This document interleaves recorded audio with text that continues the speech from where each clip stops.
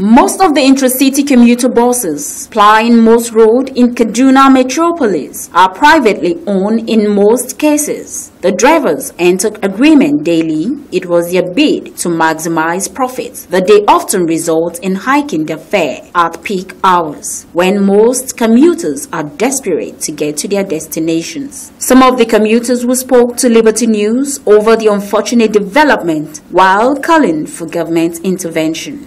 In Kaduna State is very, very high.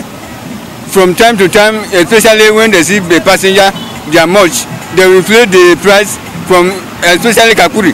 Instead of 16 naira, 17 naira, they will collect 100 naira. People like us coming from Sabo area, when we are coming to work in the morning, we pay 70 naira. But when we are coming back, they collected 100 naira, some even 150.